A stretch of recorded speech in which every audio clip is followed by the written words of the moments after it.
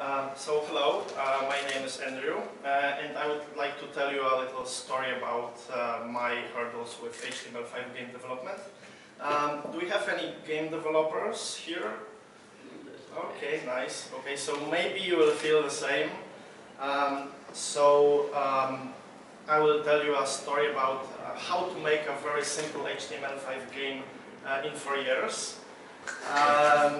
So it started in 2012. I met a guy named Robert, who is a graphic designer, and I'm a programmer. So we teamed up and decided to create a game, which should be quite easy, but also quite entertaining.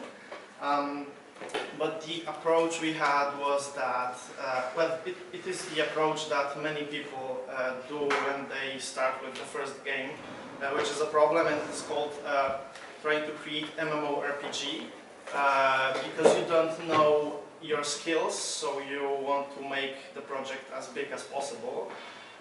It obviously wasn't an actual MMORPG, but it was quite complicated puzzle game, and it took a lot of time working on that. Plus the problem was I was trying to be perfect. I wanted the code to be perfect.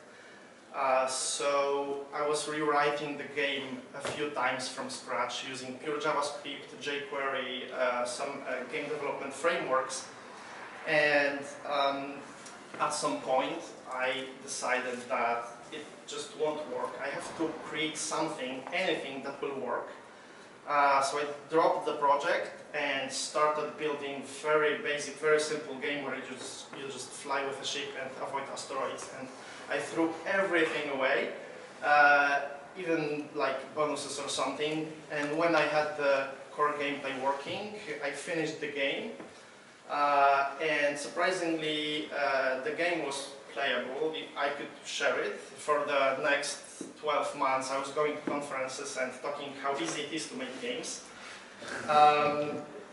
So the thing is, it's important to start simple, work on the project from the ground up, and have save points.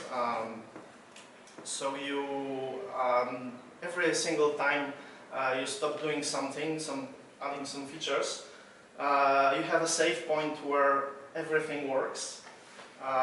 So you're ready to release the project at every single step. So you won't be in a problem of working on MMORPG where something will take like half a year to create something like a module which won't work anyway because the game is not working. So after like spending 2 years in the basement, you actually can't show anything. And you can say, well, I'm working on this game, but I can't show you anything. And with the approach of building very small games, you can actually have the whole process of building a game from the very beginning of the idea to coding the game, promoting it, releasing to the public. And you can iterate on that, repeat all the stuff, and it's very easy to add small features to the games. So every next small game is a little bit better, it's a little bit more complicated. So with that in mind and making like I think 8 very small games, I started working on that project again. And it wasn't like 4 years of constant development, but after starting the project, and after 4 years, the game was actually finished. And I'm still seeing the source code that is so ugly that I won't share it. And there are so many features that I cut from the original version and throw away. But eventually, it was a game that was completed, released. There was a bunch of bugs, but people were so excited about the game that they were like, okay, so you could improve on this and on that. And I actually listened to that. So eventually, it was kind of a success for me. And I can like move on. I don't have to remember this huge project. I can carry on and learn more and more about games that I can create. And that's it. Okay.